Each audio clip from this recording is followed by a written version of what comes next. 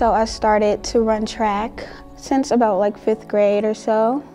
But I also play like every sport there is when I was younger. And since high school, it's just been the one I was like most focused on.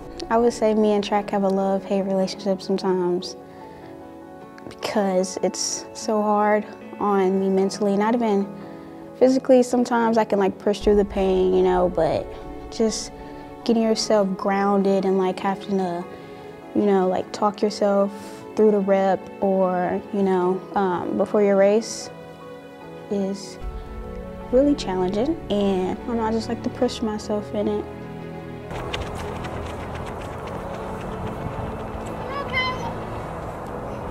I'm feeling tired.